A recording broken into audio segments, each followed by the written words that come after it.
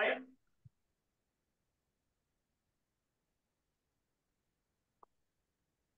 Good afternoon. It is Tuesday, and this is the subcommittee of the Conservation Commission.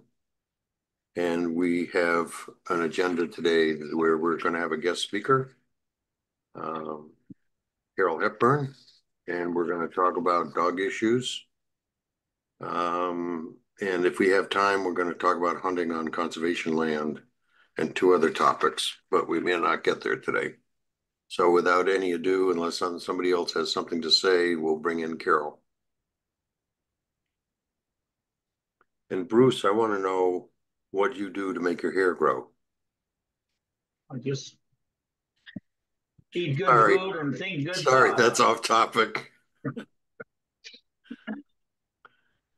I had an accident in the woods. Nice to see that. It's my grandfather's genetics. If nothing else, it provides a cushion. Right. Hello, Carol. Yeah, I don't know if can you hear me? We can hear Yes. you, just can't see you. Well, I have no idea how to do that. Well, let's see if we can turn your camera on. Are you on a laptop? No, I'm at work.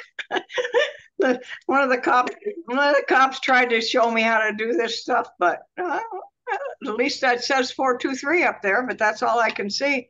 There's a button down here that says video. I clicked that, but I'm not seeing anything.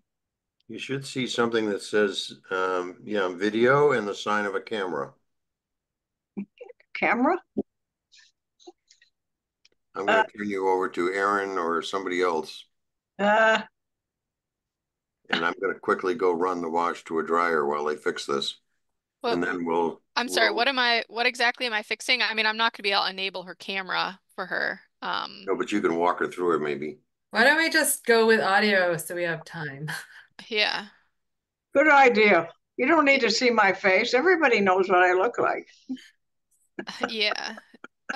So while Alex is gone, I'll just state that, the commission has been working for um well, 2 years prior to this subcommittee being formed, trying to draft land use regulations. And then in the last 2 years, we formed the land management subcommittee, and one of the topics has been dogs. And so I know Alex has primed you and discussed a little bit with you sort of what our um, uh, concerns have been. We got some feedback from a town survey that there was a lot of concerns about off-leash dogs on conservation areas. So this has prompted us to consider how we address this, and talking to you, I think, gives us a little more information about how to do that.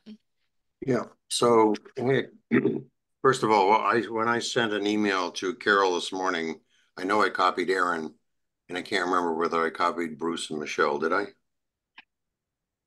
Okay, so I gave I gave Carol a heads up on what we're going to talk about, and I gave her several attachments. One was the data that we got from the town clerk on license sales and a graph. And Michelle knows what that's all about. And I sent her our draft dog rules, and I also sent her the rules for the dog park. And I told her that she could expect us to talk about dog registration and what the data says, and then talk about dog interactions with people that we have issues with. And I brought up record keeping, and would it be possible to create keep records of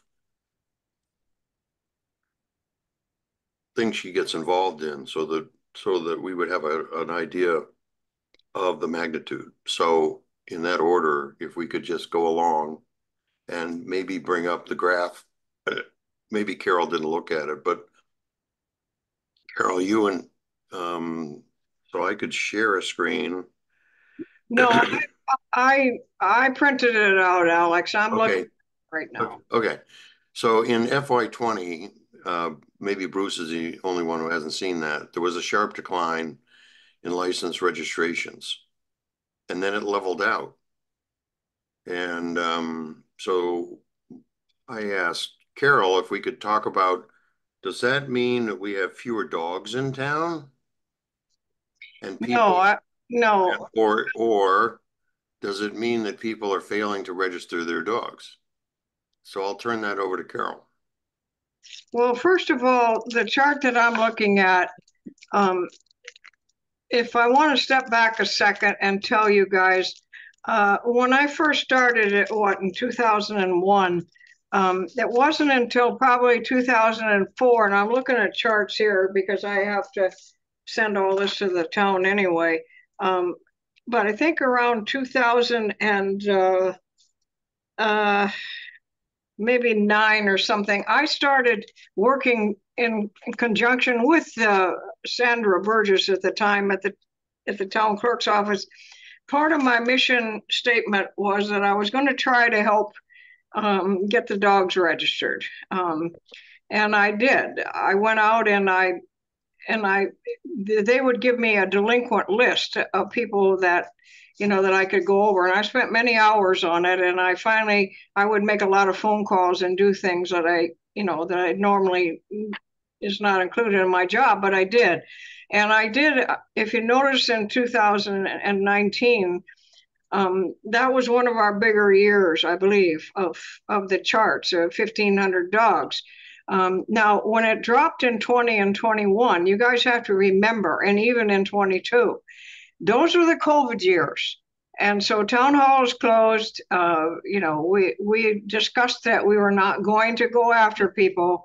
And that's when I discontinued trying to assist with the dog registrations after that. And so now it looks like they pretty much stayed steady around 1,000, 1,200, 1,300.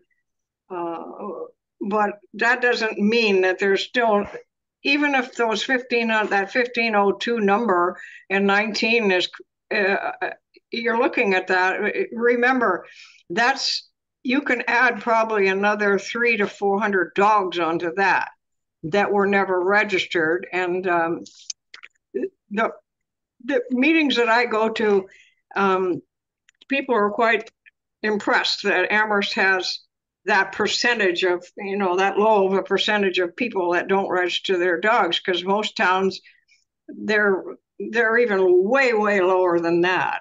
I don't know what the reasons are for it, but that's exactly what it happened. So if you're concerned about those 3 low numbers in the 8s and the 7s and the 9s, it started to pick back up in 2023. And I think people were coming out of the pandemic and realizing, those 2 years they didn't have to register their dogs that much. People did. Those numbers reflect mail-in ballots. I mean, mail-in registrations. Like when you get your consensus in the back of that, you can fill out your dog licenses on that and mail it. So we were able to get some, but to actually go to people's houses or, which I did. I went to many homes and registered their dogs right off my truck. Thanks, Carol. And I still have that. I can still have that option to do. But I only do it now when somebody bites somebody or somebody gets loose and I pick the dog up. I make sure it's registered and has its rabies shots before I return it. So right. That's how Carol, I went down to Wentworth Farm the other day. I happened to be in Amherst Woods, and there was a gal unloading her dog. So I pulled into the parking lot and sauntered her way, and she was exercising her dog right by the entrance, right by the signs. And I don't think she planned to go any further. And she had a Plot Hound mix, looks just like a Plot Hound, no collar, no leash. And I didn't say much because I wanted more information than obedience to the law, to the rule. And I asked her if she had problems with other dogs. She said never. And I said, do you walk down here often? She says, yeah, I live down the street. And I said, is your dog registered? She says, I think so. The collar's at home, but it's my sister's dog. So all of a sudden it wasn't her dog. But she evidently intended to walk her dog without a leash, without a collar. And there has been talk on this committee and by others that a lot of people are walking their dog without a leash, either on them and not on the dog or not at all. So I have no idea what registering the dog has to do with our dog issues, except that Michelle had an idea that we have some sort of a form that somebody would check off saying that they have read the rules, one of which is dogs must be on a leash with a couple of exceptions. So there's the tie. If we were to adopt that that form to have people sign that they have read the rules, then it's important to have dogs registered. And it's important to have dogs registered anyway. But for this committee, and I ask myself, okay, why are we talking about dog registration? That is one of the links. And so if we could turn the conversation and just sort of accept the fact that there's a lot of dogs out there. I think on the phone you told me you could probably identify 25 off the top of your head. And how do we go about increasing registration? You kind of talked about that, Michelle. Yeah, thanks, Alex. Like back to the idea about having a checkbox that says, I understand Everest has a leash law and dogs must be on leash except for, time, place. That was also addressing something that Dave Zomek said, which is his experience, and maybe yours too, Carol, is that people often say, oh, I didn't know that they needed to be on leash. And so it would sort of create this, they are now culpable for their behaviors and they can't use that excuse. And just to like one more, way to get out the information that there's an expectation of having your dog on leash when and where you're supposed to. So that's just a little more background on that idea. So Carol, if you could talk to us, you've already talked to us about how you went about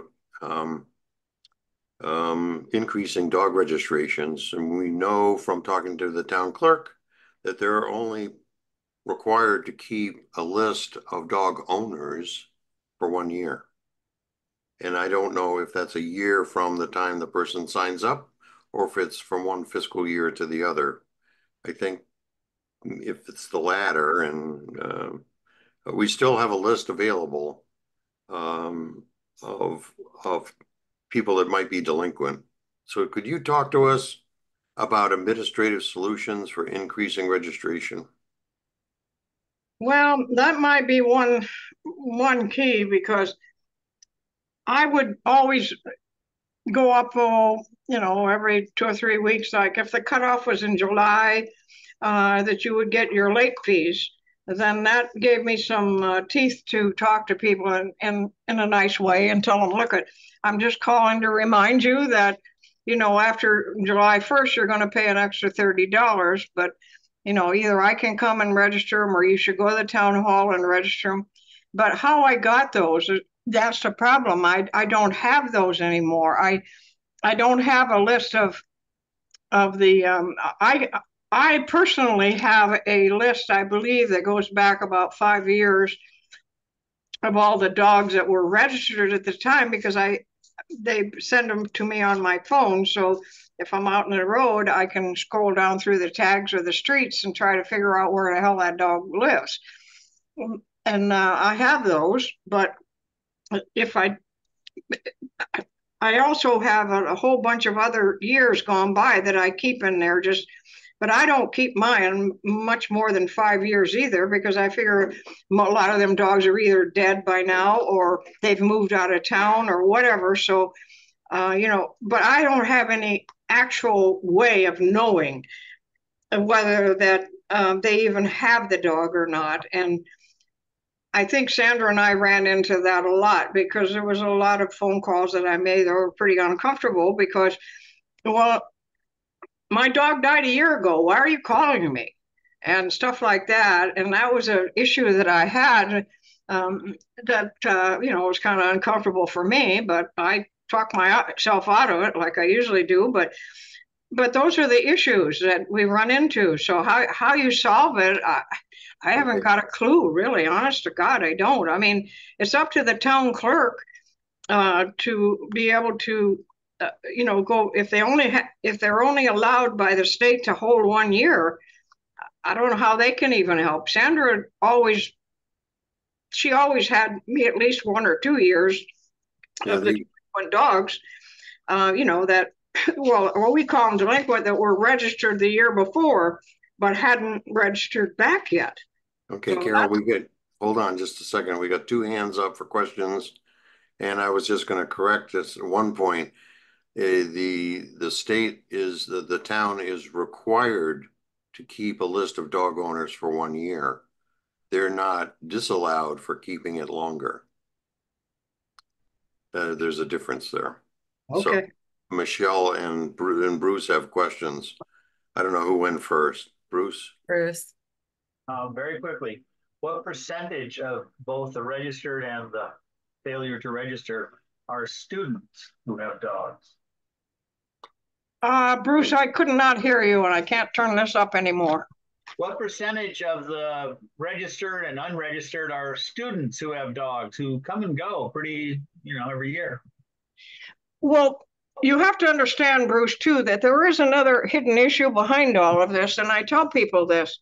There's a lot of those students that bring their dogs in here, and I'll say as long as they're registered, if they come from Framingham, or I'm just throwing a name out there, from another town, if the law says you have to be registered in the state of Massachusetts.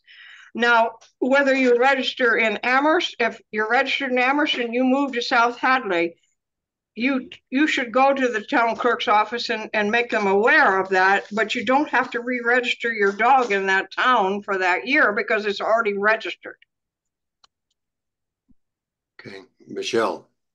Thanks. I just want to so we're talking about dog registration here, but I just want to make sure that we have time to talk about some of the other issues that we wanted to ask of Carol. Like Carol, we wanted to know about like maybe unreported dog incidents and how they're handled. We're going to get there, Michelle. Okay, I just don't want to spend too much time on registration because that's not really our purview, and it wasn't really part of our mission for this discussion for leash laws on conservation land.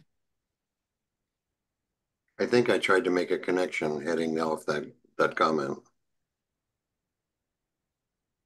So if we could just wrap up, Carol, we're halfway through our call. How could you be helpful, do you think, in increasing registrations? Well, I think I just tried to explain that to you, Alex. I don't think I can be of much help. That's going to land in the town clerk's office and how they want me to help them. It's Okay. not part of my job. I did this as a courtesy. I'm an animal welfare control officer, whatever you want to call me.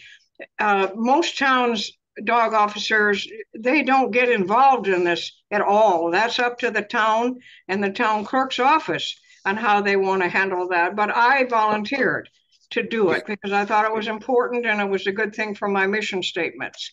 So I did it.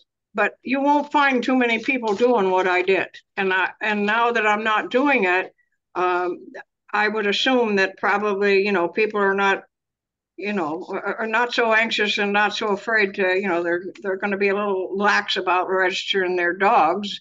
But if you can get anywhere between 12 and 1,300 dogs a year registered in any town, you're doing a hell of a job. I wouldn't put so much emphasis on that. I don't believe that has a correlation with, as Michelle said, with dog bites or animal complaints or anything that we have to deal with.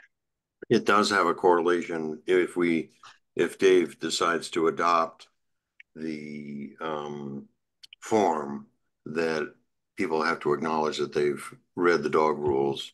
And well, that's fine, but who's going to enforce that now, Alex? And where are you going to?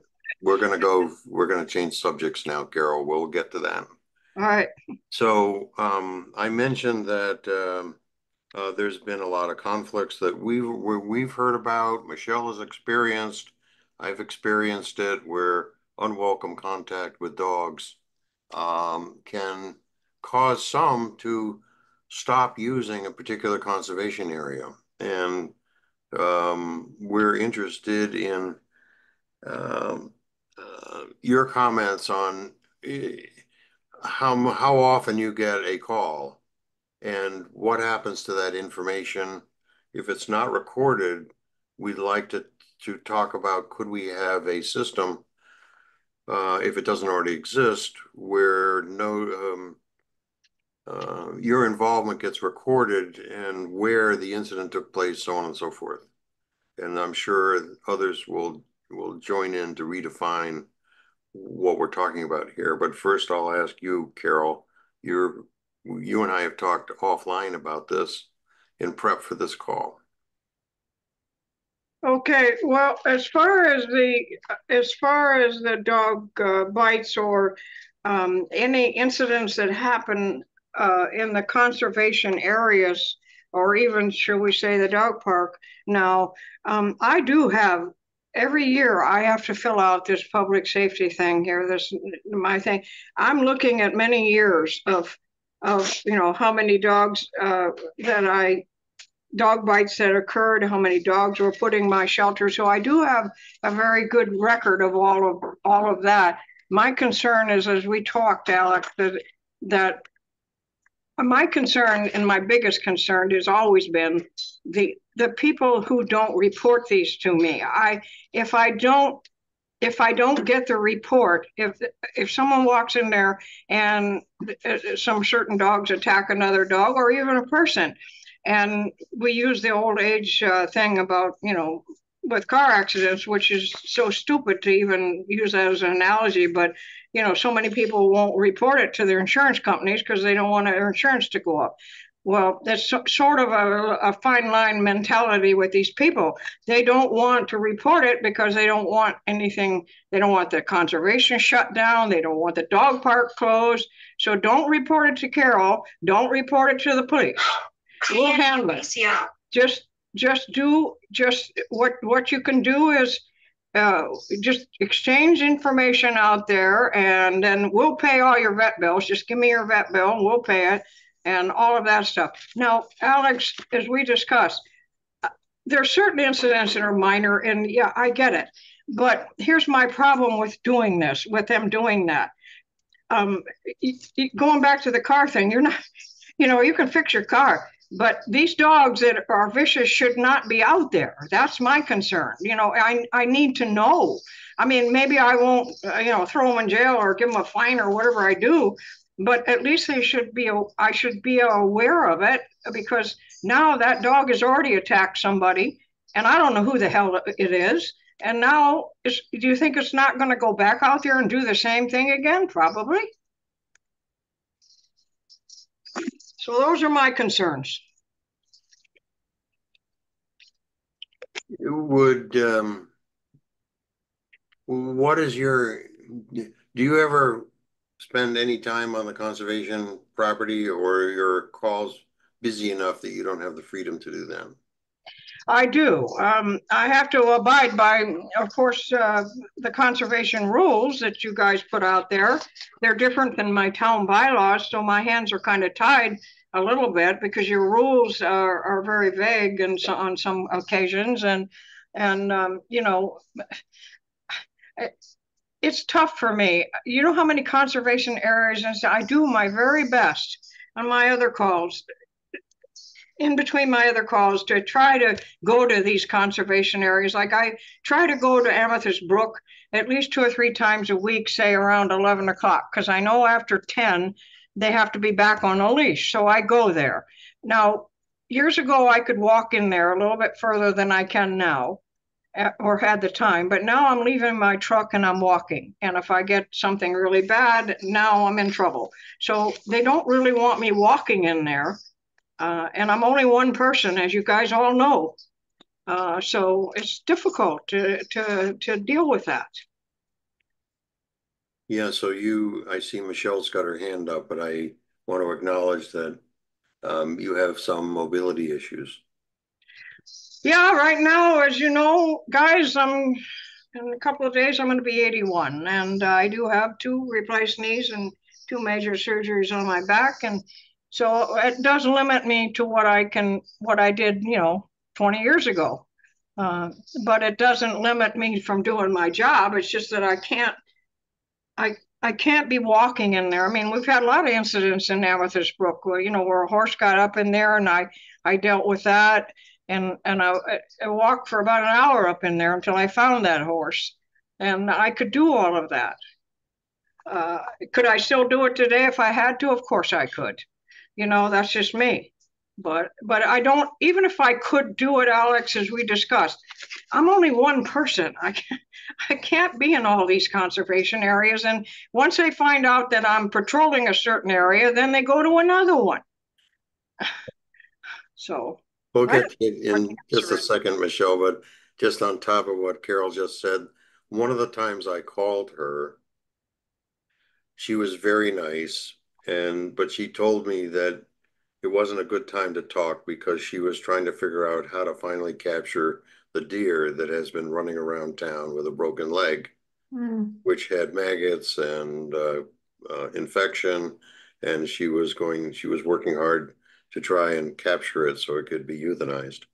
So there's a lot of things that Carol gets involved in. She's the wildlife control officer, not just the dog control officer. So thank you, Carol, for everything you do. Michelle? Yeah, I was gonna say the same, Carol. Thank you for what you do, and I'm gonna encourage the town to give you an assistant or something because you do a lot and it's amazing. So one thing I heard you say is that some of our rules are not always clear, and one thing we've talked about is having better posting of the rules at the head of the conservation lands, and we're also rewriting those rules more clearly right now. And one idea that we've had that could help you with the other parts that you said where people aren't reporting some of the more minor incidents or things that would help you know if there's like a problem repeat offender dog out there is including your phone number or some kind of report form like QR code at the head of a trail so that that information is readily available to people using the trail. So if they go back, they can see the phone number, they can report it very quickly using the QR code. And I just wanted to hear if that would be helpful to you, if you had any comments or ideas about that. No, that would be great, Michelle. And I think that would be a wonderful idea that if they had my phone number, that they could call to me directly as they're coming out. That's got to be a huge big help. But again, we're relying on people to do that. And will we get some? Of course we will, and it's certainly worth a try, Michelle. I would do it. I mean, you're always going to get people that are not going to do it. We know that. That's just the way of the world now. But there is a lot of good people out there, and even if it's not their dog, if they see it, if they've witnessed another incident out there, and then I can bring them in here and interview them and get their version of what it is, and maybe they can describe the people to me or the dogs to me, and then I can go have something to work on. So do it. Yeah. My concern, Michelle, is that the signs that you put up, as you know, Brad and I, over the years, we've tried everything possible. We actually, Amethyst Brook has a sign up in a tree now, about a mile up, and unfortunately, it's widely used by Pelham and Shutesbury, and a lot of those incidents aren't residents of Amherst, as you guys all know. So the one lady the other day, I said she's walking out, and I always wait at the entrance there to talk to them. I figure I educate as many people as I can that way, and I tell her, and she goes, "Oh, well, there's no sign here." And I said, "Yes, there is, ma'am." I said, "It's right there." And I pointed up the tree. She's really snotty. She said, "Well, what the hell do you think I do? I walk around with my head up in the air like that to read something?" And so, but before that, Brad and I had put up, I don't know how many things. They've either sawed them down, dug them up, took them totally away. It's like a battle with these signs. So I don't know how you're going to handle that part of it, but I'm surprised they haven't taken the ones down at the dog park yet. But I guess there's enough people there that'll watch them. Yeah, maybe we could put on like a fake camera or something next to the sign. They'll Trail probably see that camera, too. that's another idea, Michelle. Brad and I talked about that. I brought it up to Brad. I said, Brad, why can't we just have a trail camera out here? But I don't know if that has something to do with, the HIPAA rule, you know, then we maybe run into issues. But, like a lot of these conservation areas in Northampton, they put it out once in a while. It's really kind of cool to see the wildlife in there. So why can't we have something like that we could look at? Legally, how much could we get off of that if something bad happened? I don't know, but at least it's worth a try.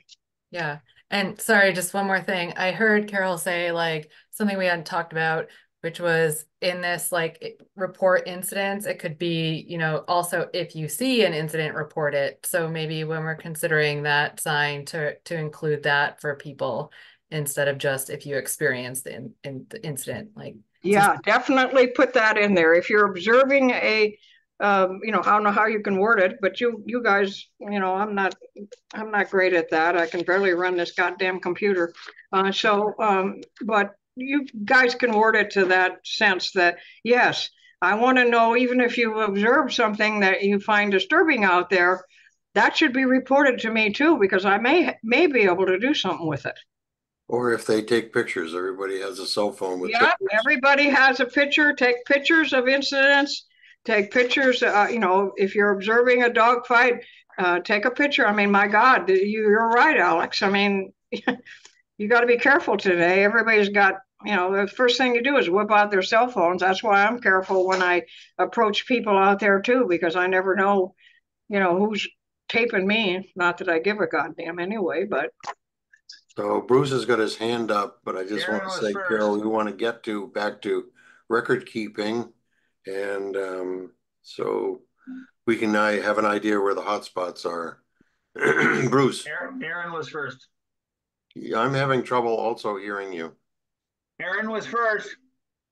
Aaron, I have kind of a two-part question for Carol. One was, are you getting reports from people of incidents where you don't have enough information and details on what has occurred or identifying sort of who was responsible, that make it difficult to do enforcement? And then the second part is, have you had incidents with dog walkers, commercial dog walkers on conservation land? yeah, unfortunately, that is the second part of that with the commercial dog walkers, not even commercial dog walkers that are, as Michelle can attest to, and I'm not going into that case at all. It's not anybody's business, but the bottom line is I have run into a lot of that, and it is an issue. We handle it the best way we can. Um, uh, but when you see a car drive up and six dogs pile out of it, and none of them are on a leash, they're just all running around, half of them in the road, half of them this way, that way, running all over everywhere. That should not happen. That can't happen. But again, it's a fine line for things. And over the years, have always handled things. I've always tried to mediate with people more than everybody's yelling at me for fining them and doing all this stuff. But over the years, I've found out that fines, do they work? Yeah, they do. For some things, but other things, it's best if we can just kind of mediate it and talk it out and try to figure. So that's my approach on that. And that first part of that question was, um, the yes, the dog. Like for instance, there was a bite at the dog park. This woman had come down from Orange and she got bit really bad in her hand, and it was a mess. But apparently, only description I got was it was some kind of a yellow dog. I've got a report here. I haven't looked at that in a while, so I can't remember totally what I wrote in there. But I could never find that dog that bit her. And I know she had surgery on that hand too. So yeah, those incidents happen. Thank God they're few and far between. As far as my dog bites, um, go, they average anywhere, the ones that are reported, and I actually do an incident report on, or a CAD on, or anything that of interest that I have to keep track of. I don't think I've ever had more than like, never had more than 20 in 1 year of dog bites in either conservation and now in the dog park. Like I said, I've only had one or two, which is, you know, phenomenal, really. I think they've got new people in there, Friends of the Dog Park, running that now, and it seems to be running a little bit more smoothly now than it did before. So hopefully that'll work out, because that's a great place for a lot of people. Okay, we got two questions, and first I want to say, Aaron, when you put up your yellow hand, the background is your yellow shade. So I'm sorry that it's not apparent to me. That's better. And I want to cut these two questions a little close so that we can talk about record keeping before 1 o'clock. And if we need to go over, that's okay. Aaron. I was just going to ask a quick follow-up, Carol. Have you seen a lot of incidents with children having interactions with dogs, or children being injured by dogs? Yeah, unfortunately, I've had a few. Again, I would say, probably 10% of my dog bites involve children. On certain, children up to, I'll say up to 16. Beyond that, I consider them adults anyway. So, but younger kids, yes, I do. I When I first started few years back, I used to do dog safety classes in schools, but now they frown upon that. So I don't do that anymore, to try to educate the young kids at least how to approach a dog and things like that. But as you know, most people will just say, when a child wants to walk up and pet a dog or something, it's like, oh, my dog is friendly. It's never bit anybody. You've heard that all your life, and I've heard it in all my years too. So those are the issues that you have to deal with. It bothers me a great deal that for young kids, their face is often within reach of a dog's mouth. And somebody may say, oh, my dog's friendly, but you never know. And a dog bite in the face can mar a child for life. Yeah, unfortunately, you're right, Alex, and that's the sad part about this job, as you guys all know. I don't see too many good things. I always end up seeing the worst in people, the worst in bites, the worst of everything. So hoarding cases, so forth. So those are hard watches. The hardest watches, of course, is a young child, and that's my concern out in the conservation areas too. Is that, like, people are walking with their kids and they're running, they're all excited now. The damn dog's off leash and it's running toward them, and you know things like that. And when I get a dog bite that's bit somebody, my concern is, and I always tell them, look, at that could be a child. You got bit in your arm, or your leg or something, but a child is going to be way down there and they're going to get it in their face, or and I try. That's my concern. Mine too. Okay, so if we could talk in now, about record keeping, and you have to file an annual report, which means you probably write things up as they happen, and then synthesize it for the report. The commission doesn't have access to that data until it's an annual report. And so we don't have any idea where things are happening. We don't know if certain areas are hotter than others. We don't know if we had to spend money on some prevention, like new signs, where the priority areas and all that. Is there a way that we could create your database so that Erin could have access to it on a regular basis if you wanted to? Or is all your stuff on paper? Is any of it computerized? No, most of it As you know, with the police department, it's kind of difficult. When there's lawyers involved and, there's massive dog bites, what happens is that I make up the incident report and then the people will come in and ask for the report. Now, we have to give them unless it's a court case, we only release that to a lawyer, the actual cases. But the cases are all on file here at the police station, and you have to request all of that. That's HIPAA. So I can't. I don't know of any other. I mean, I'm not the person to be talking to about that because I don't understand all of it, except that I have all my major dog bites and incident reports. I've kept the major ones, so when I do retire, someone else can read them and look through them and see my court cases and animal hoarding cases and things like that. I have them in my file here, but they're all on paper. They're not in anywhere. The only dog bites that people would be able to get and ask to come in here for would be, through the records department. As far as again, I don't want to be saying something that I'm not totally sure of. Okay. Bruce has got his hand up, and Aaron did too, and I don't know who went first. Carol, how many court cases have there been during your time? How many what cases? Court cases. I believe I've had only in all my years, I've only had, I think, 4 or 5 in all my years. Like I said, we try to settle those out. We try to work them out, and I've only been actually I was when the old town meeting or the whatever you guys had there, the select board, I guess it was called then. I was only before them twice, and one of them was involved John Massanti's kid. But other than that, we kind of settle them out, and I don't go. I've never been before the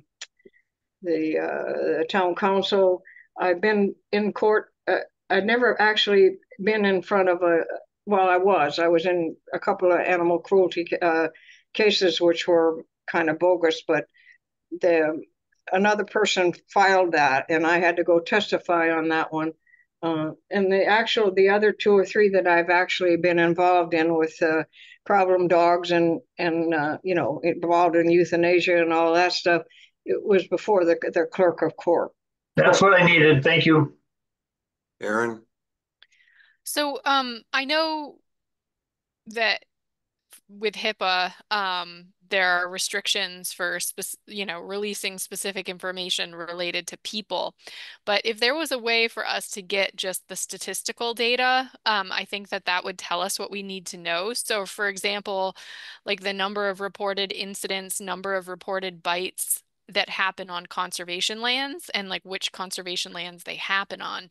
Something that's like broken down into more of a statistical system. That way it's not tied to anybody's individual identity. It's more just data record keeping. I feel like something like that would be really valuable to us, because if we know, for example, 90% of the incidents are happening on,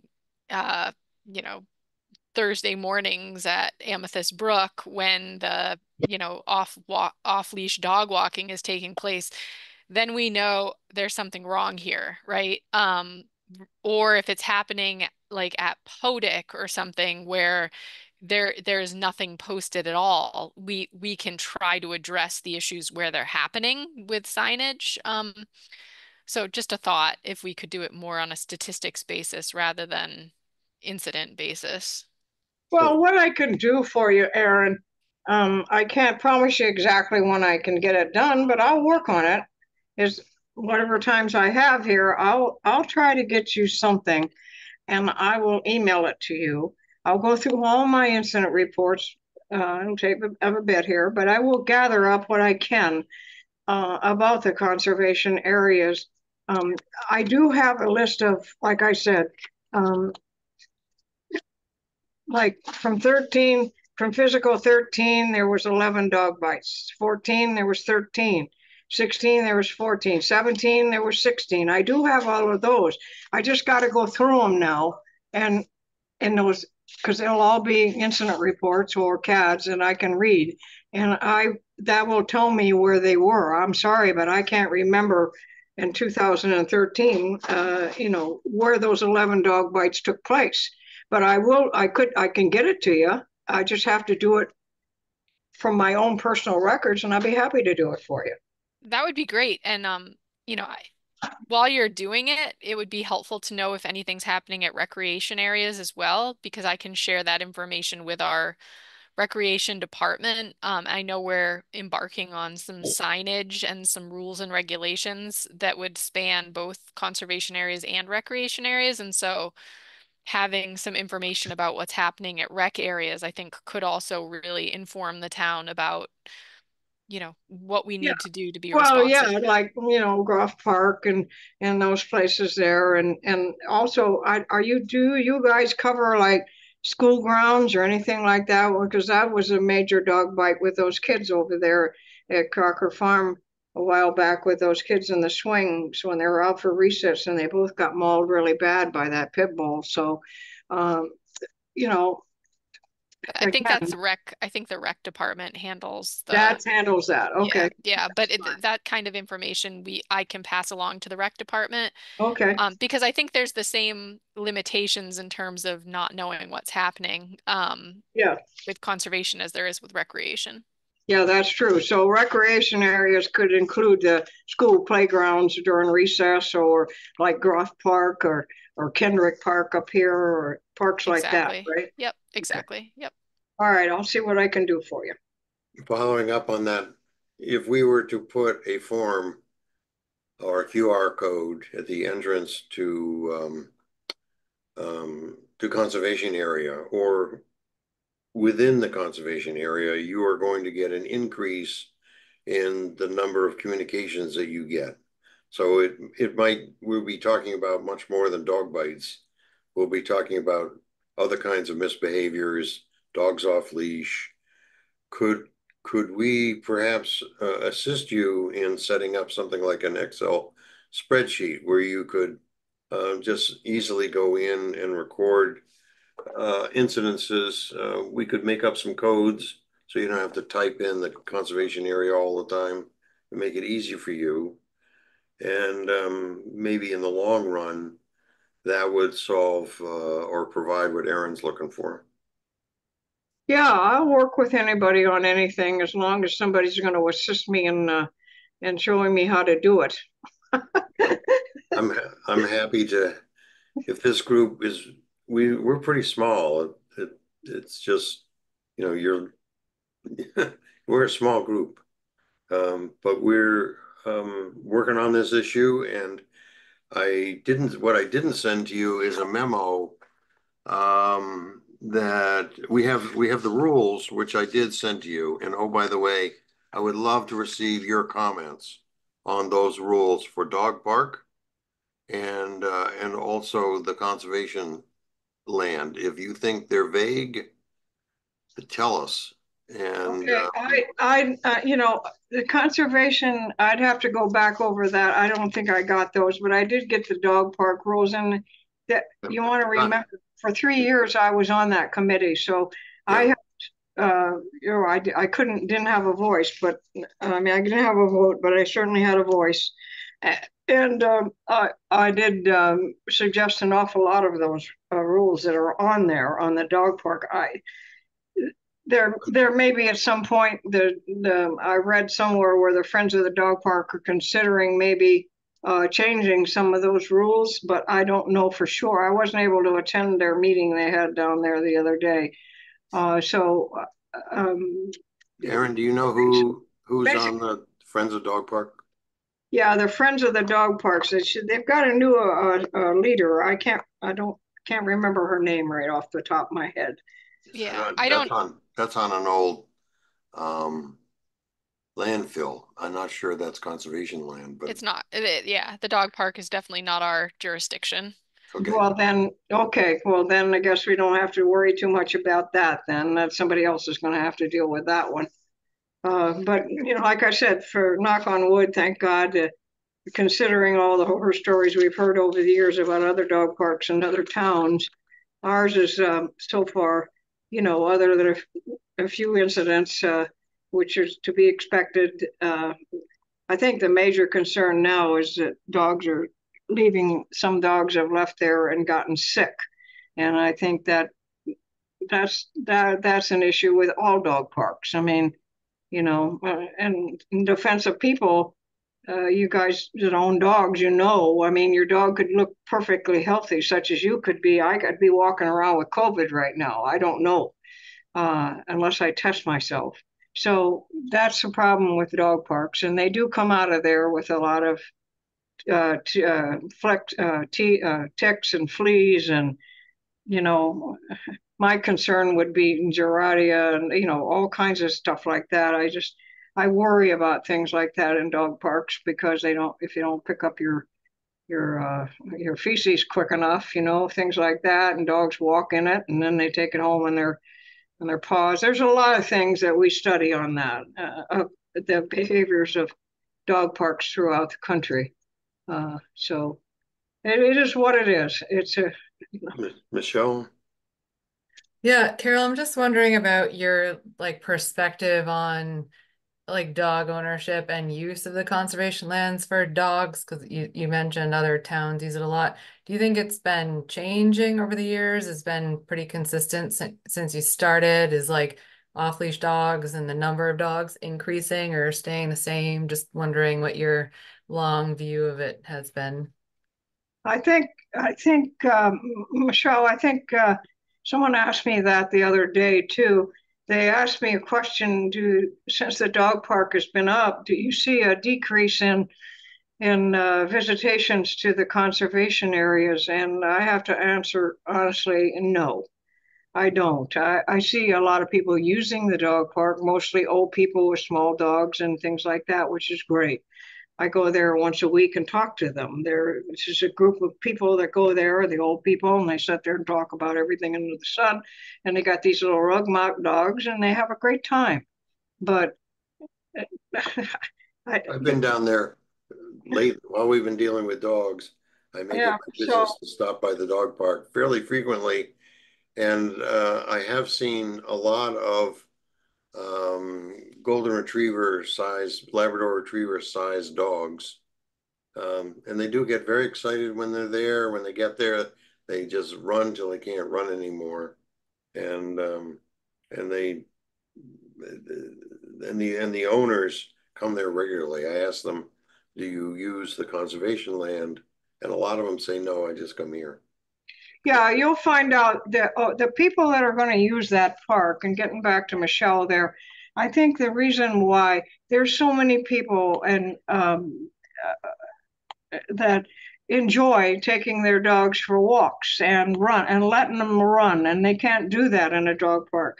So they're going to go out in those conservation areas. It's just simpler and quicker for them to go out there for an hour and let their dogs run around and be free than actually contained into a dog park. So though you're always going to get them. I don't think there's any more, Michelle, though. I don't think it's increased as much. It hasn't decreased, but I don't think there's quite so many. My big problem is most of those people that I encounter, I shouldn't say most, but probably a quarter of those people I encounter down there, they don't even live in Amherst. They live in Pelham, they live in Belchertown, they live in, I don't know where the hell they come from, but they're coming from all over to go in Amethyst Brook. And for some reason that's been a big thing. And now Wentworth also too has always, but Wentworth is, how I tell is because I empty the waste stations once a week. So I can tell if they're highly used. The ones that have really decreased is like the Mill District, the Mill place down there, Mill Lane. That one behind that's by the waterfall there, that gets highly used, and the Puffer's Pond still gets used highly. But there's a couple of them that don't. Wentworth has been used pretty strong too. Yeah. They're still using these conservation areas, guys. Carol, should we, just throwing out an idea, should we close conservation land to people who are not residents of Amherst. Oh boy, can you do that legally? We could require people to get a sticker in order to walk their dogs, excuse me, buy a sticker just like you have when you go to the landfill Yeah. or the recycling center, you need a sticker. And that keeps people from out of town coming in to use it. It also helps pay for it. Hold on. I think that that would be very legally challenging. Very challenging. It's a good idea, guys. We've had millions of ideas like that over the years, and they all sound good out of your mouth, and they look good on paper. But to enforce them is the issue. Enforcement is a big thing in my line of work is enforcement. Well, if somebody had a sticker on their car and they go to the landfill and they're dumping their stuff, the guys walk up and say, "Stop, you can't be here." And there's no enforcement. They can't be there. If you were to go to a parking lot and see dogs coming out of a car that doesn't have a sticker, just like an inspection sticker, you could say the same thing. Yeah, I suppose. But again, you're looking at resources that we don't have. Who's going to enforce all of it? Who's going to stand down there for hours and catch every car and look at every sticker? I think Carol, it's We challenging. have, we hold on just a Good minute. idea, guys, and you can We certainly. have talked about forming a citizen group to look after conservation land and trails in particular. Excellent. If we formed that group, I don't think they would have a uniform, but they could. And I don't know if they would be deputized in any with any enforcement authority, but they would be eyes, and they could perhaps help in watching what happens.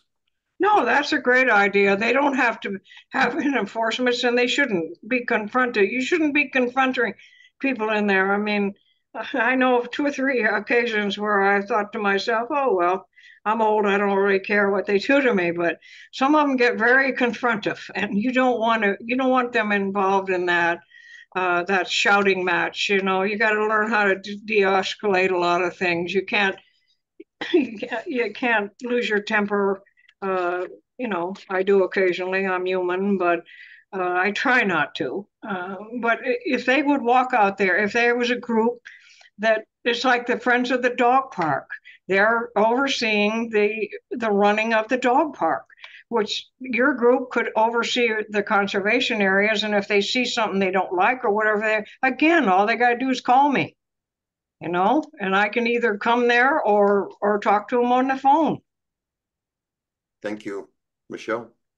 yeah, I like this idea now more about trying to get volunteers, just like sort of steward of the conservation area. And they can not just be regulatory but also trail issues or maintenance or just basic cleanup. But I was also wondering, back to resources, Carol, if the town has ever given you an assistant, or has that ever been floated, or would it be hard to find like a part-time person to help you with the basic patrolling of things like Well, conservation?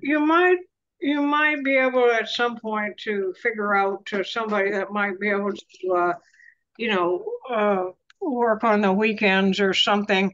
Um, I work 24/7, as you all know. But that's my choice. I enjoy my job. As long as I'm physically and mentally able to do it, I'm going to continue.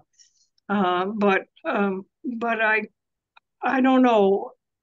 This town is funny about that, and we have to justify why we're hiring somebody. So if we could put somebody in there at something, get somebody to hire, just actually even to assist in all of with the conservation area department, would they be willing to fund a little bit of money for somebody to patrol those areas?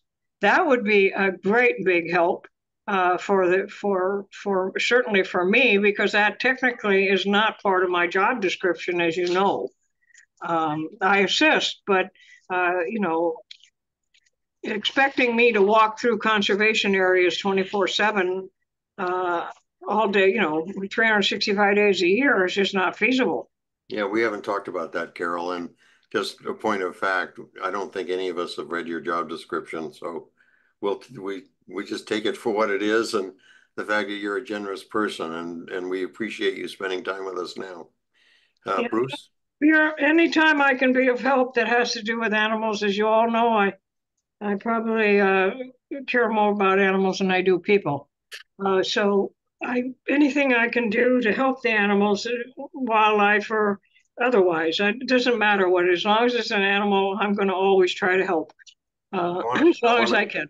I want to come back to that before we leave. Bruce? We should check in with Dave about the existing trails volunteers. Are there any? My understanding from his, there are. Okay. Carol, with regard to your job description, I don't want you to read it, but we've been talking to you about an issue that we've been working on. And you have all kinds of things to do. You are not the dog warden. You are the wildlife control officer. You're dealing with skunks under people's porches, raccoons in their garages, deer with broken legs, all kinds of things, bears in people's chicken coops. How much of the kinds of things we've been talking about occupies your time? Uh, Actually, not as much as you might think. Uh, um, my my time is consumed, a lot of it, believe it or not, on the phone, trying to put out fires on the phone. I got a bird that's in my yard now, it's got a broken leg. Well, what do you want me to do about it? Things like that. So a lot of those questions, and a lot of people are trying to surrender their animals now, and those type of things can be handled over the phone, so I don't have to go physically to so many calls. The other question, before I lose my train of thought, because I'm old, I wonder, I've always thought about this, but I don't want to throw this out there to too many people. But I mentioned it to Crest came in here one day and wanted to talk to me about my job and different things, and if they could be any of assistance. And I told them a few things that they could do. Like, during the summer when the dogs are swimming in the ponds, if somebody could patrol that area over there at Puffer's Pond, there's a lot of things that Crest could actually do if they wanted to do it. But I don't know, again, I'm not going down that road. But I thought about it, and I thought, well, if you're trying to get me help, there's a whole bunch of Crest people sitting over there. I don't know what in the hell they're doing, but maybe they could help. Well, working with you, we will improve our list of suggestions because the kinds we deal with the policy level. It's Aaron and Dave Zomack that deal with the administrative end of things. So we have the rules, which I did send you, our general rules for dogs on conservation land. There were 3 attachments. And there's also a memo to Dave from the Conservation Commission, which hasn't been finalized, it's in draft, which he just commented on this morning. But it's a whole list of what can we do about it. And maybe we should, in a call like this or offline, and I'm happy to do it offline, but get some better ideas on how we can administratively do things that would have promise rather than just throwing a dart at the board and hoping it sticks. Yeah, that's true. I agree with you. Now I just pulled it up while we're talking to you.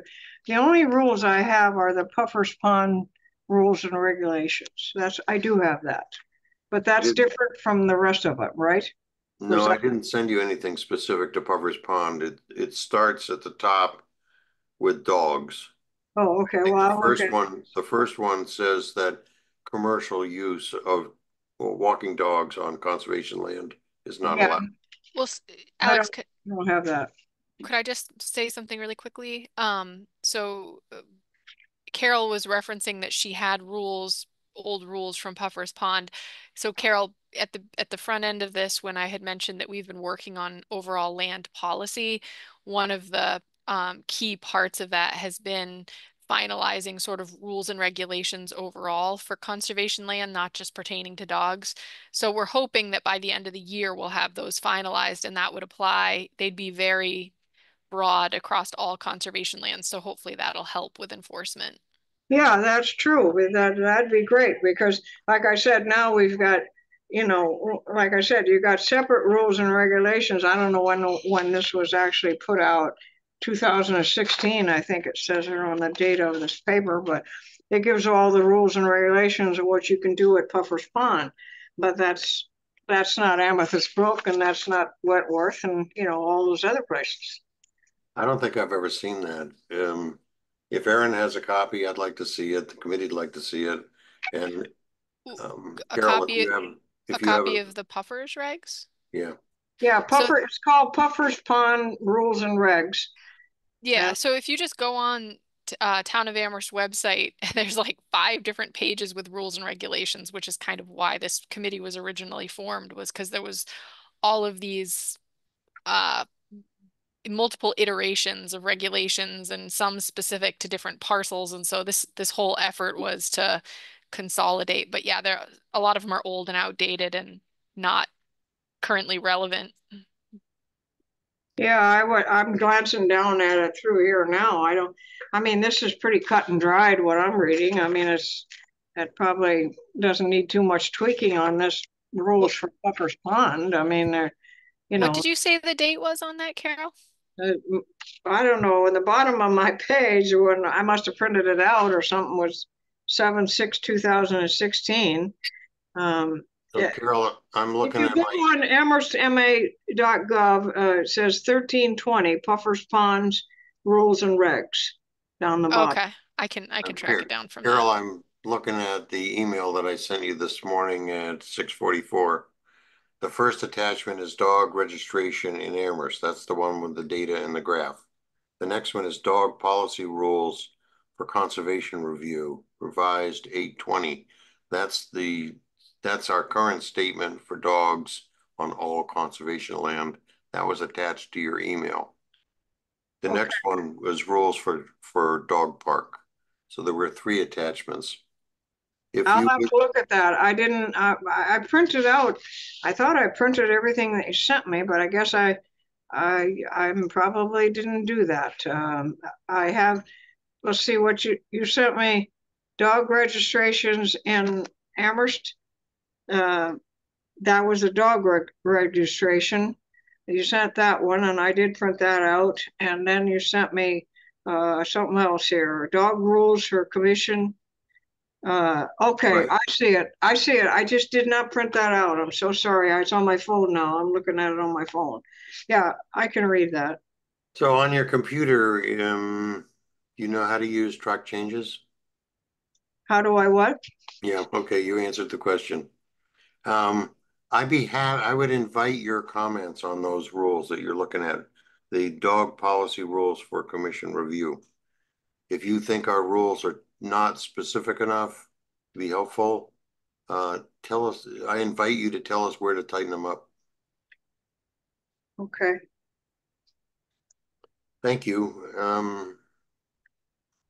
And then the other one is dog park, but I just included that. I couldn't remember whether that's commission land or not. So any, any other questions? Yes, Michelle's got her hand up. Sorry, my screen was. I was just thinking, we could hear from Carol, an hour later about what the basic pieces of information that you collect are when you get like an incident report so that we can put that on our signage or just relay that, like, um, whatever you would ask them, in most basic form. I'm sorry, Aaron, I didn't understand that. What is it? So when like we were talking about posting a sign at the trailheads or something. If you see an incident or if you have an incident, call this number or use this QR code and report it. Like, what are the key pieces of information that you'd want from somebody when they report it?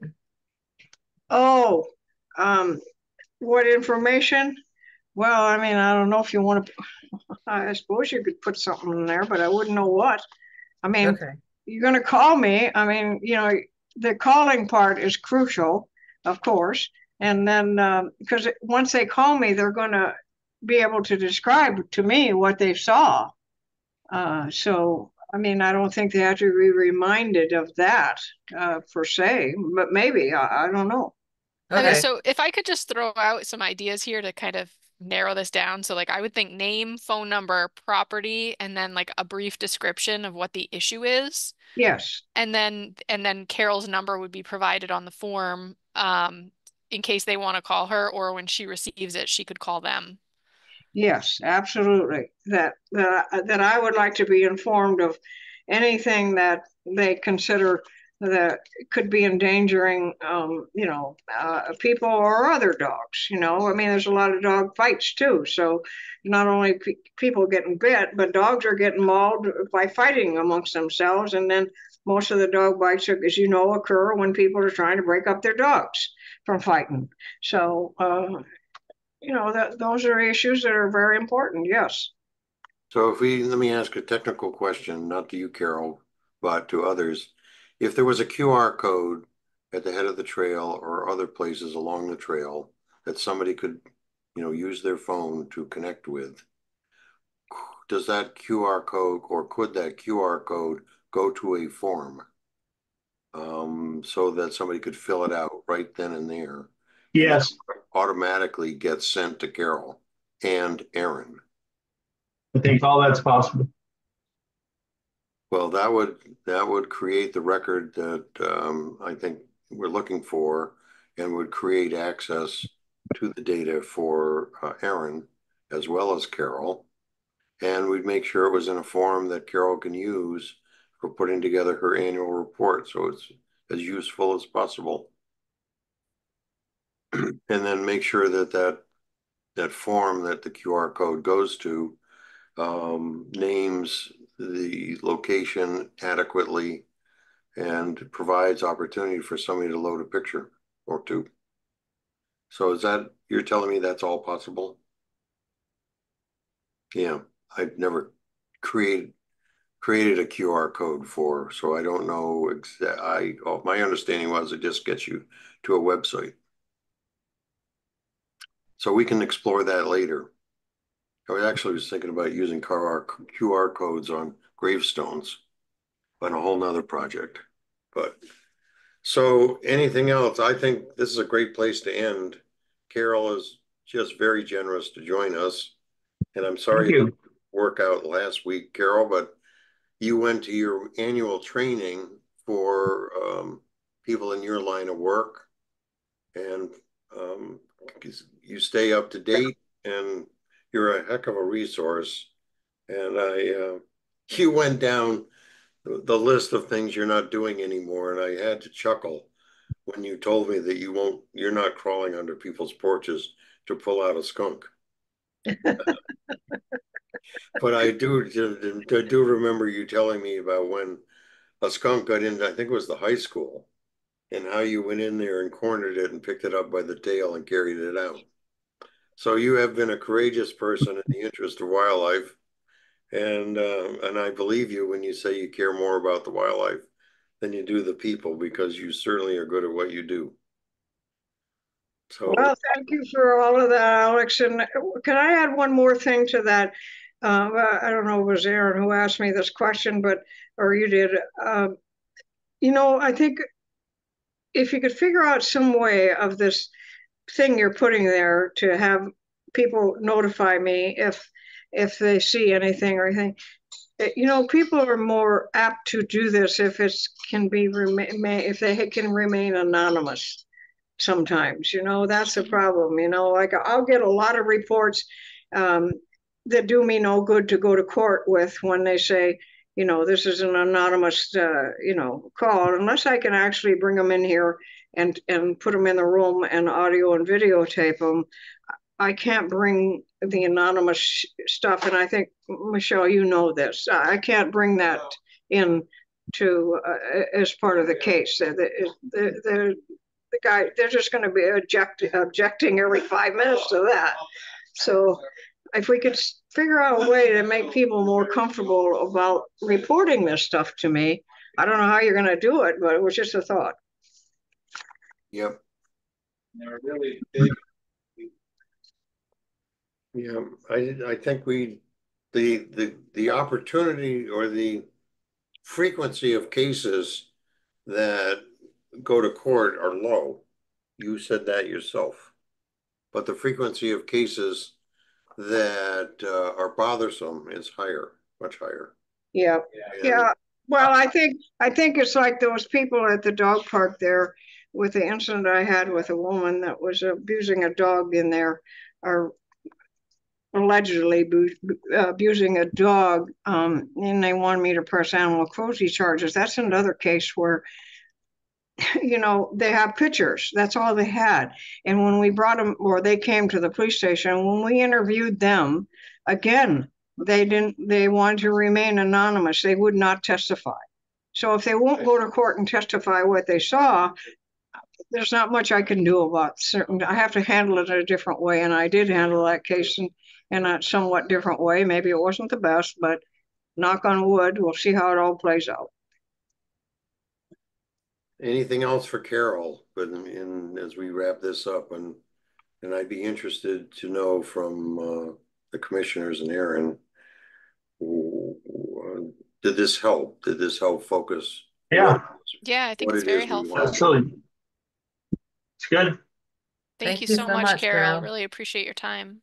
Yeah, Thank you. anytime, guys. You're all my heroes. Take You're care. my hero. care, hon. Keep up the good work. Bye-bye. Bye. Bye, Carol. Thank you very much. I need to depart. Okay. Yep. Thanks for having her, Alex. That was a good idea. It was really helpful Yeah, to hear I from the front line. happy to. I think we got some nuggets that we can work with. The form that you're talking about, Michelle, did You're you, not, yeah. did you agree to try and come up with a first draft for that form? Are we talking about the incident report form, or just the thing to put on the registration? Incident report form. I didn't agree to that. I guess I could think about it, but I think Aaron laid out some key items. I think it's pretty simple. Okay. I could even, I mean, yeah. Let me talk I to need to David go. about I'm that. sorry. Aaron, I Everyone's- have to call you later. Yeah, that's okay. Yeah, I So gotta go too, but sounds like like, Aaron can put that together. It's pretty easy to make a QR code, but the town probably wants some control over that, so it might be best done in-house. Yeah, we have a communications manager who I think could why don't maybe we help with that. why don't we not go there and get the form first and then go to the town about the QR code? Sure. Just one step at a time. And in terms of next commission meeting, I'd like to present them with our mission statement. I think, would that be okay if I send that to Aaron to put in the folder so that we have one more thing for the commission to look at? I think that's in Sounds pretty good good. shape. Maybe we could make a slide to share with just the mission statement and just have it up on the screen, like in big font for everybody to just see. I don't know, that it's short enough. Yeah. Okay, sounds good to me. Okay. And Aaron, do we have to, when we do the agenda, do we have to say what it is we're going to talk about? Like if we're going to talk about our mission statement, or we're going to talk about the dog policy, or we're going to talk about hunting, do we have Well, to put on the agenda what the topic is? so I think generally, like if we're gonna be covering like whatever we talked about We gotta go. Thanks, everyone. Bye-bye. on the last round, I would just put land management subcommittee updates. Unless there's gonna be like some known extended conversation or input on a given topic, in which case I would probably, you know, say specifically like dog issue discussion or something. Well, they're leading to a vote, so it is um, not the, it's more than discussion. It is, what is it we're not supposed to do offline? Um, Deliberation? yeah. It is deliberation about the issue. And we name, like when we have a hearing, there's a lot of detail there about what the subject is for the hearing. And if the commission is going to be talking about something that it will vote on, does it have to be described in some detail so the public can be aware of it? Well, so we shouldn't be voting on the land use policy per se, I don't think during these like sort of informal updates. We should just be reviewing, No, no, yeah, until misunderstand. So the process that I saw, or the process that I hope we're doing is that we send something to the commission, ask for their comments. right, We, the subcommittee. right. Then after we absorb the comments, give it back to Yep. the commission for a vote. So we avoid voting on everything at the end. Well, we have to vote on everything at the end, as a Okay, cohesive fine, document. fine. Yep. But I'm trying to avoid a backlog of stuff come up at the end of the calendar year by clearing it through the commission piecemeal. Hmm. Yeah. Yeah, totally. So if you're going to be voting on something formally, then I think it should be on the agenda that you're going to be voting on it, like commission to make a recommendation, commission recommendation on dog rules. And then if you're asking them to, you know, make a vote finalizing those for the final document, then I think we should include that on the agenda. Yeah, so I'm I'm constantly wary of being behind on giving stuff to the commission for their comment. And I'm not where I want to be now. They haven't gotten enough yet. Hmm. So, and I got to find time in my own schedule. I've got, 4 projects going all with time deadlines. Hmm. I wish I was retired. I would, I really, I took the weekend off and did some stuff that I need to do for me. But so I'll queue up the mission statement and I'll um, um, and send that to you. That should, Okay. and I'll try and prepare a slide or Yeah, I mean, if you just send me what is the content of the slide, I can create the slide just in our normal PowerPoint presentation okay. so that it's And, not like a separate document. and we had said we were going to put some words in, um, like definitions. What does this mean? And Bruce did a lot of that for the ag policy. Hmm. And the mission statement has words in it like protect, which probably need to be defined. And particularly as we move forward so that everybody's clear on what the mission statement is, because everything in the policy is guided by the mission statement. Yeah, I mean, um, yeah.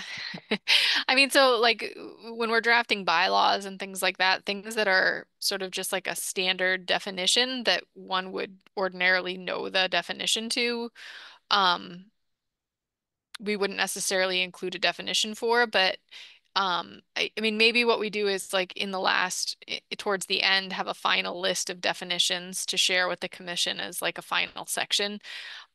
But I wouldn't be too concerned with having definitions ready as we go through each section. I think that might be a little. As we're doing each section, that's a good time to figure out which words you want to define. I'm not going to be defining Mhm. prepositions. Mhm. Mhm. They're going to be key words Yeah. that are guide what we do. Mhm. And in my mind, we're writing for the next generation or two of commissioners. Mhm. And the mission statement is something we move by. Oh yeah, everybody agrees with that. But now let me do what I want to Mhm. do, is what I'm trying to avoid. Yep. Okay. So you're going to brief Dave on what happened here. I thought it was a great call. She's a good person to work with. Um, Yeah. I have no idea. It's now that nobody else is on. Lots of people say that they're encouraging her to retire. She doesn't get that. There is, if you talk to Carol, there is nobody's, you can't tell her when to retire. Not you, but the town. And she gets a lot of assistance from the police department. They say if you can't do something like get a skunk out of a trap, teach us how to do it, and the cops go and do it. Hmm. So she's getting a lot of assistance. Hmm.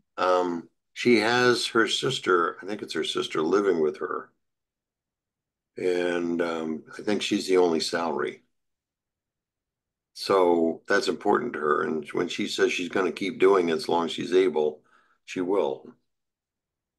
But she does spend a lot of time in the field. I know tracking down that deer with a broken leg that was just flopping all around. Apparently, it had been in town for 2 weeks, Hmm. and she managed to corral it. So she's she's not idle. She's I think we got a lot of cooperation from her today. Some very good ideas. She's easy to work with. But Yeah. to ask her to manage a new database, uh, that's not going to work as well as that QR code idea that we were talking about, where somebody fills out the form using their phone and it automatically goes to you and her. And that way you can get the information you've been asking for about where things happening. Hmm. Yeah. So I think that's the biggest thing that came out of this call. Um, I don't know what to do about dog registration. If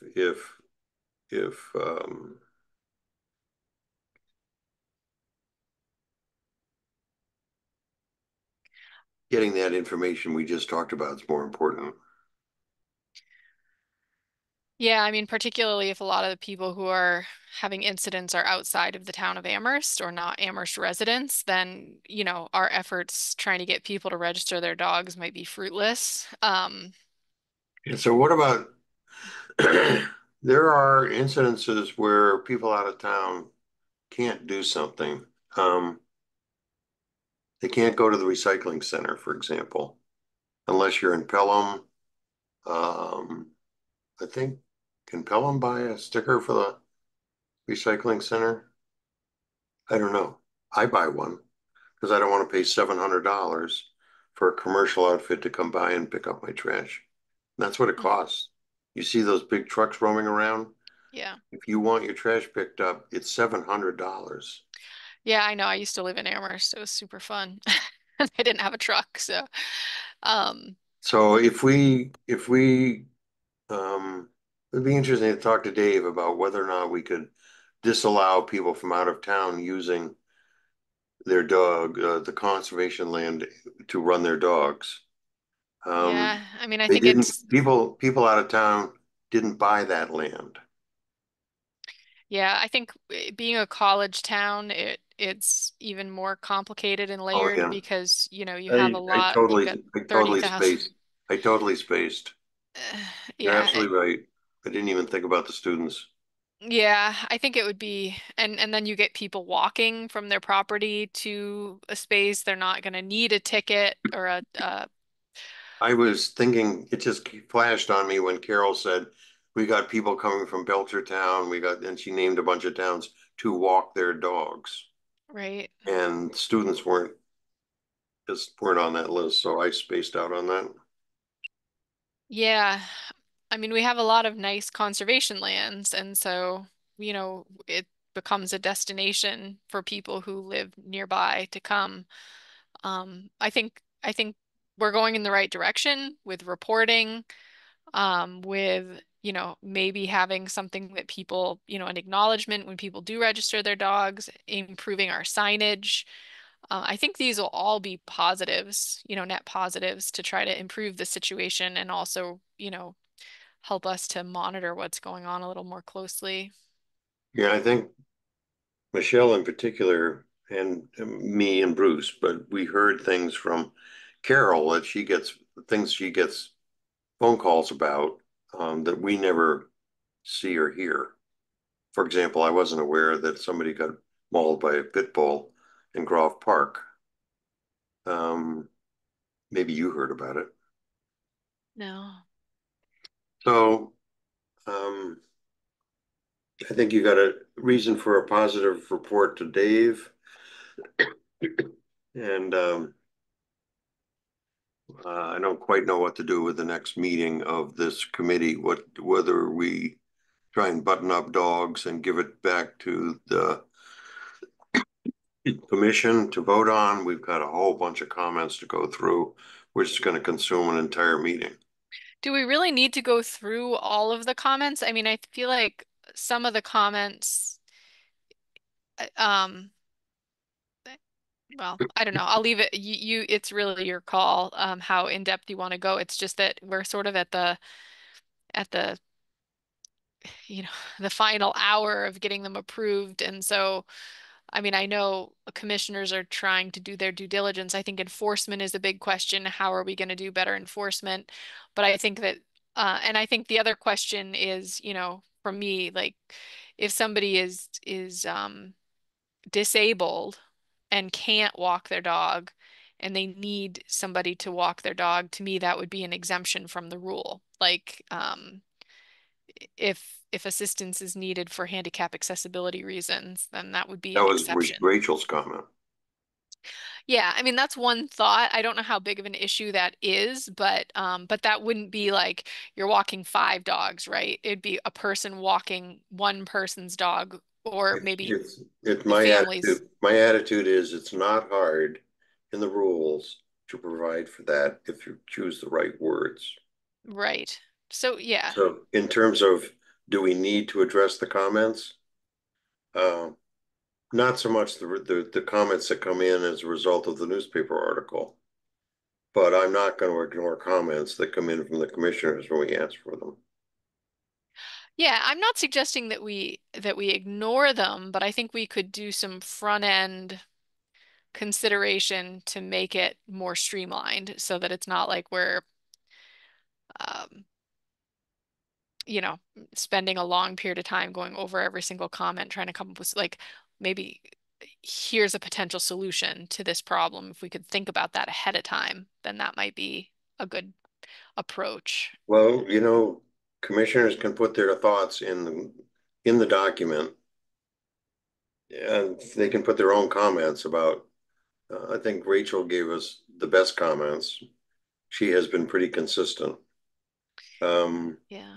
And the way to streamline that is for commissioners to use track changes and put their comments in.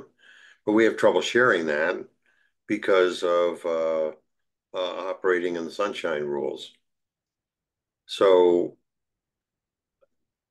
I can do what I have been doing, which is taking on the workload of taking the work off the other members of this committee and doing it myself and giving it to you, and then have them review it.